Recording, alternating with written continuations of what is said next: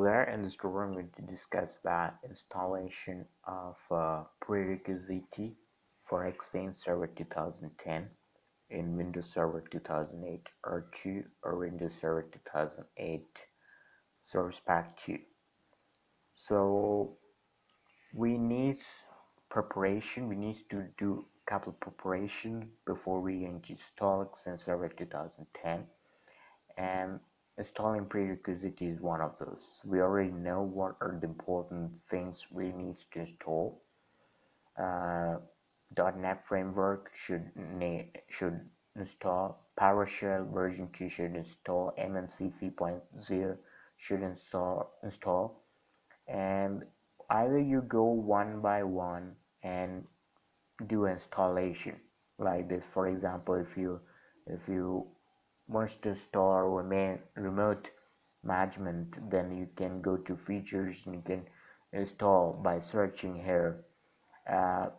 And since MMS the .NET framework is already there, MMC is already there, as we don't need to do anything especially, and PowerShell is also installed by default in Server 2008 R2, as we don't need to do enough work and just need to search out IIS and remote management. But especially in 2008, if you're upgrading Exchange Server in 2008 R2, then you have to go one by one and you have to install like that. Or like IIS, we have just goes to rows and IIS. So this is what exactly we have to install thing. But there is another small method and very equivalent methods there and good methods there. We just use a script, and with that script, whatever requirements we need to install, it will install with that script. Let me show that script. I extracted Exchange Server 2010 setup in this X file, and you will get one folder there, one directory is there, and that is called scripts. In the scripts, you will find a couple of XML file, .xml file, which is based on script. Now, for example, we want to install Exchange, all kind of Exchange, then you will find Exchange-all. If you want to install Exchange base server, then you can Exchange-base. Hub, there is a script is there. For Edge, there is a script there. Mailbox, Exchange-mbx. Or if you want to promote Exchange typical, then there is an option there, Exchange-typical. Goes to edit and you will find out lots of and it is a script prepared. Whatever requirements there, you will find uh, in the script that these requirements are there, and these will install whenever requires uh, for you to promote or to prepare or promote Exchange Server 2002. Have to prepare for Prerequisite. You find the web basic authentication, web Windows authentication, web metabase, webnet, and all that regarding this is what for the web server and the client access server. So whatever the requirements is already there, and we just need to run the script. How to run the script, that is the question. So let me show. And first we need to go to E directory or wherever you extracted your Exchange server, in wherever drive you did that, and then the directory we extracted, so cdx, and then in the directory you find scripts, so cd scripts, and then command. So the command is dir. First let me show about the files which is present in the extension in the directory. So now it's clearing my screen, and the command is now server manager.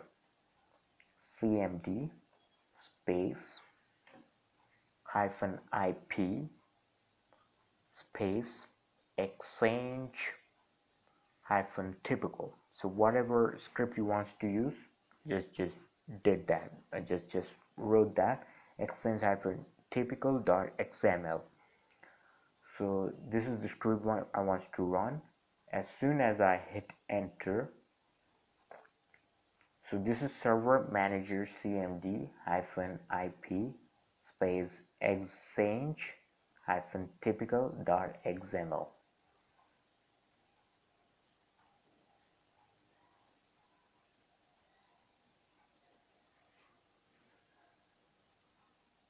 Hit enter and installation starting. You can see that okay, so we just skip that thing, and installation was started and then installation done. You can find out these in yellow letter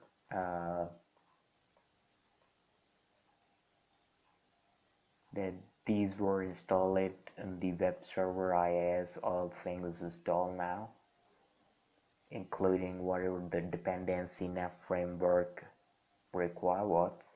Now we just need to shut down. So I'm pausing my video.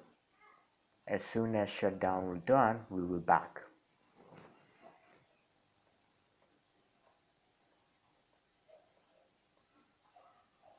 Okay, so we did restore our system. We're back.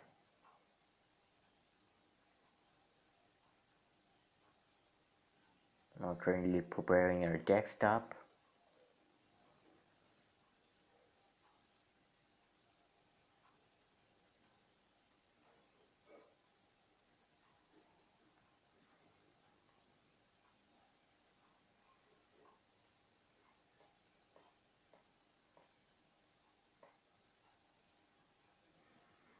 Let me go to server manager and check and whether these rows were installed or not.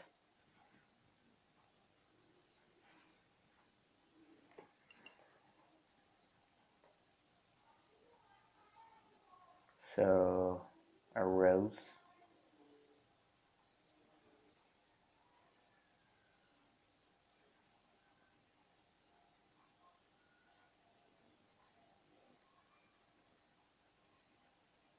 okay, web server installed, so we don't need to install by going manually, by going graphically. It's just installed. And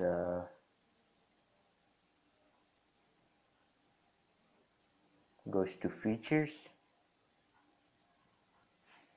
and you can see that many more things are now installed. The dependency of whatever the features were required, whatever the roles were required, it's installed. So that was the key thing we're going to. We just did one part. We run a script, and in the script whatever prerequisites were required, we just installed. Now one thing was required, and another thing, and that was the filter pack 64-bit. Now this is the Office 2007 2010 I filters related setup, and this will be available even if you do install Office 2010 or 2010 2007 and 2010. So if you install Office pack, then also that thing will be available. Otherwise the setup is also available in the website of Microsoft. Now one more thing we need to did, and that is services.msc. Goes to services, and we have to put TCP port sharing into automatic mode. Before it would be available in a manual mode. we have to set it in an auto mode. So services.msc, and here we go. We will find net TCP port sharing services, and currently it's set up as manual. We have to change it to automatic. Unless you don't change it to automatic, Xen server will not install and give error. Now either you do graphically, or there is a command to set that net TCP port sharing into auto mode. So there is a command called sc space config space net dot tcp no net TCP port sharing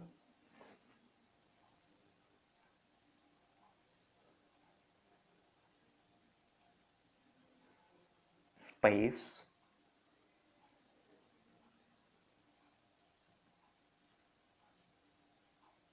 start equal to space auto. So this is the command sc space config space net TCP port sharing space start equal space auto. Now let me check. Going to services.msc.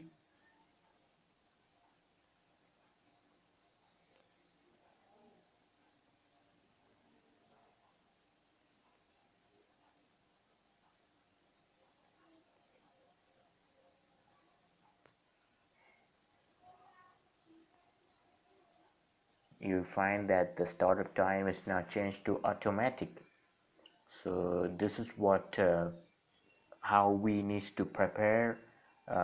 This is how we need to work out on prerequisite of Xen Server 2010.